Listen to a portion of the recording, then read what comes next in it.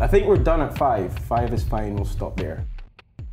Grant also said once that the whole touring thing was like a job. You had to sleep on the floor in New York and just a little van. Now you tour in a bus. Is it already a bit better?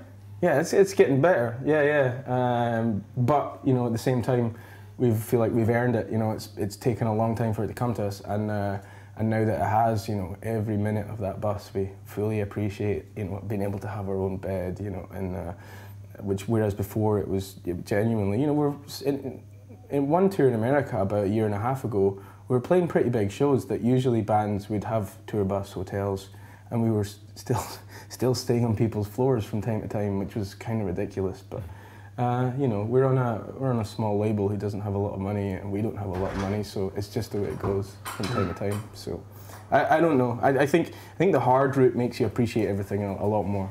Yeah, it's also a bit because you're an indie band, maybe. Absolutely. Yeah. There's not a big pot of money sitting there waiting for us to just withdraw from. And still that's the case, you know,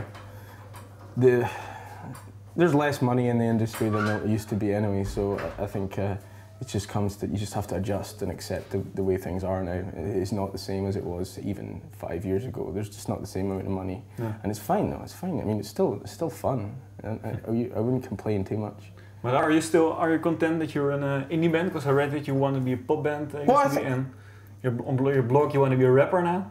Oh yeah, rapper, yeah, definitely. That's coming. That's definitely coming. I've got this. I'm still working on that. But yeah, I think there's two ways, I guess, of interpreting the statement about pop music. Is that I want to write music that is memorable and is catchy and has hooks in the same way that most pop music does. You know, I like a big chorus. That satisfies me, and I like putting that into my own music. And wherever that takes me is fine. I don't really have any ambition to play in huge stadiums or anything, and that's not going to happen for us. But I like music that has that, you know, catchy, anthemic, sing-along aspect to it, and that's what I like, the way I like to write. Mm. Yeah. Okay.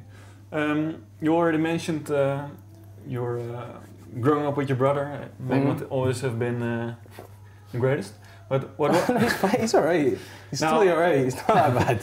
What was it like in I watched Selkirk on Google Earth, and it looked like a really small town where maybe even everybody knew each other. I don't know. Yeah, definitely. Oh yeah. No secrets in Selkirk. Oh, actually, hundreds of secrets in Selkirk, but everyone knows about them.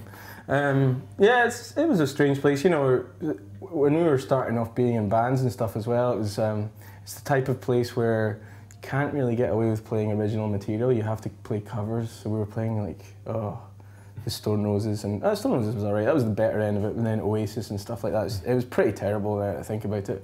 But you know, why was it terrible? Because you didn't like the music or the way you did it?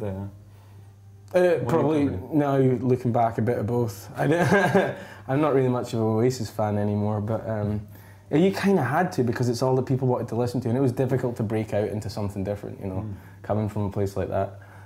So when we got to Glasgow, I was like, just discovered a whole new set of rules and ways of doing things that were just so different from Selkirk. So it was really, it's the kind of place you either leave when you're 18 or you stay forever. So I left when I was 18, and I don't think I'll go back. There was to go to art school in Glasgow? Is that what you I did. Yeah. Studied in the art school in Glasgow 4 years. And then when was your first musical outing?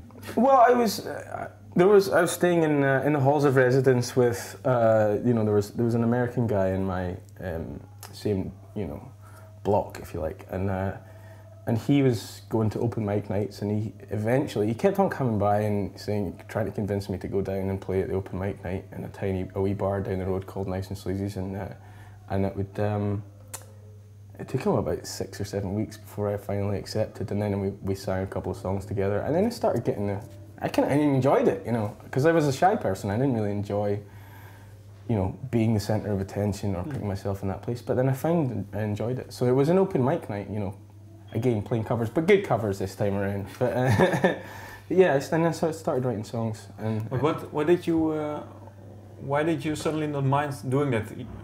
Either though you I just never tried being a singer before.